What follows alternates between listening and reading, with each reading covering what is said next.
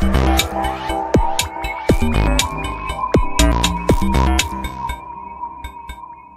everyone, welcome to this psychology lecture series.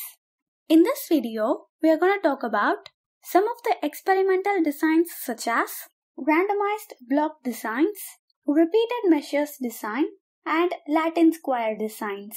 A randomized block design is an experimental design where the experimental units are in groups called blocks. The treatments are randomly allocated to the experimental units inside each block. When all treatments appear at least once in each block, we have a completely randomized block design. Otherwise, we have an incomplete randomized block design. Let us take a look at an example to understand this.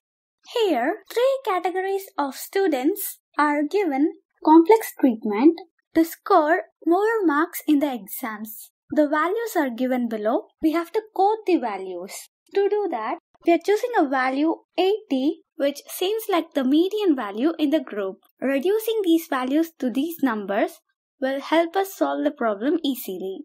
With these simplified values, we are moving on to find the degrees of freedom. To find the degrees of freedom for the row, we have to subtract number of rows minus 1, which gives us 3 minus 1 equal to 2. And to find for the columns degrees of freedom, we have to subtract number of columns from 1, which gives us 4 minus 1, 3. And next, we have to calculate our residual using this formula, which gives us 6.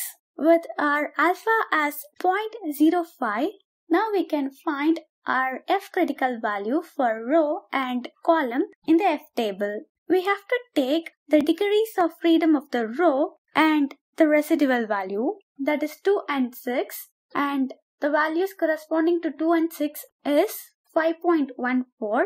And to calculate the F critical value for the column, we have to take the degrees of freedom value for the column and our residual, which is 3,6, which gives us the critical value 4.76. Next, we have to find the correction factor. To find that, we have to first calculate total for each row and total for each column and calculate the grand total. In our case, which it gives 0, and the number of variables is equal to 12. With that, we can calculate our correction factor, which gives us 0. Next, we have to calculate the sum of the squares of the total. To do that, we have to square each values of the rows and column and find row total and column total and find the grand total for that. And we have to subtract that value with our correction factor. If we do that, we'll get our sum of the squares total value as 20. Next, we have to calculate the sum of the squares of the row. To do that, we have to take each row's total value and divide it by the number of values in each row. If we do that, we'll get our value as 12.5. And we have to subtract our correction factor value with this value.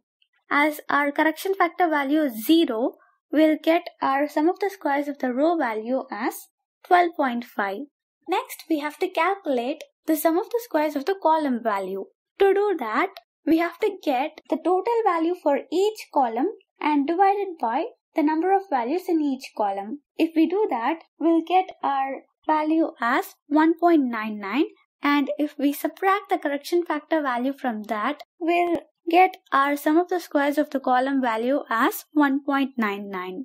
With that, we can calculate our sum of the squares of the residual value. To do that, we have to subtract the sum of the squares of the row and sum of the squares of the column value from the sum of the squares of the total value. If we do that, we'll get our sum of the squares of the residual value as 5.51.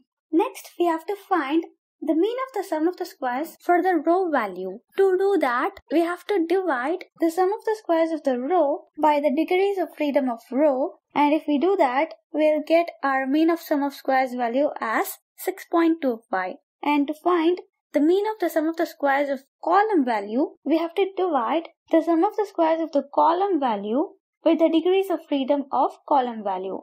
If we do that, we'll get our value as 0.6633.